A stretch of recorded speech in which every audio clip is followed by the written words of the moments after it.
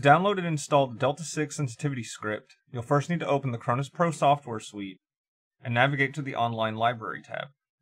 By default, this is what you should see whenever the software first opens up. You can go into the search bar over here in the top left-hand corner and simply type in Delta 6. You can then select Search, and there will be two versions of the script available.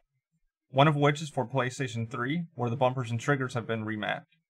And the other will work on the PlayStation 4, Xbox 360, and Xbox One console. You can then select Download. You will see the script open in the GPC Compiler tab. The instructions for adjusting the sensitivity in-game can be found in the green text. However, if you wish to manually set this before going into game, you can scroll down to lines 70 and 71.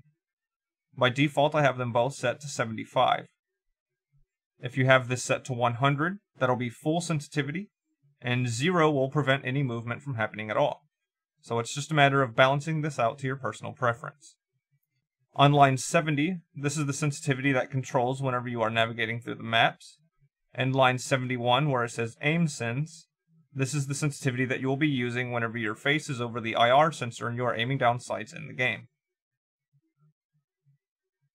You can then head over to the Programmer tab. If you have not saved this on your computer, it'll show up as New with a little green box next to it. You can simply drag this and drop it into a slot of your choice and select Program Device. After your device has been programmed, you'll just need to connect the CronusMAX to your console and navigate to the slot of which you've just programmed this GPC script.